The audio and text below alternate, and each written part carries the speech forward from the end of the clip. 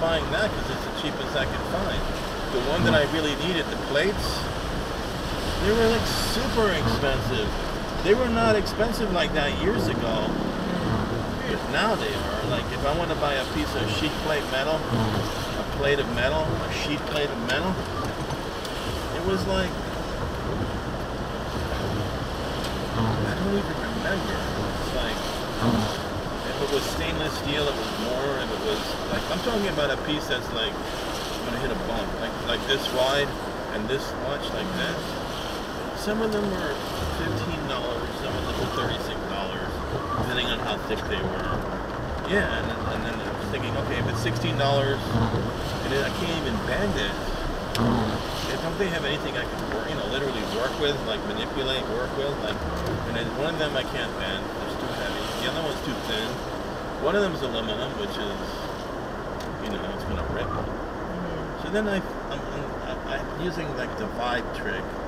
Say to yourself, there's got to be a place. It's not aggressive unless you're. It's not aggressive unless you're tailgating them while you're blowing the horn. But you know that, right? I'm just blowing the horn to see if they go or not. It's not aggressive unless you're shoving into them. But I like that rule. No, I like that rule. But it's true. I'm not gonna move up. You're gonna slam on his brakes. That's road rage. I'm not gonna. If I move up and he slams on his brakes and I'm blowing the horn, then it's road rage. I don't want to do that. But if I blow the horn, you can. I don't do it. As long as he doesn't back up. And so this. The Honda shop over there. That's where I bought my bike. Yeah, but they'll rip you off. Yeah. Well, it depends. That's where you bought your bike, no? Secondhand. So how much was the bike? $6,500. That's like 2,000 miles on it. Yeah, but you using financing. I paid it off. Saved up for it.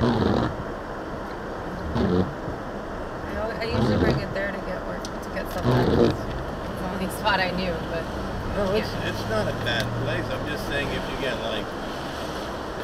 tires done, it's fine. But if you get like other stuff done, like work done, like a clutch, they charge more money than the shop and Tri-Bar.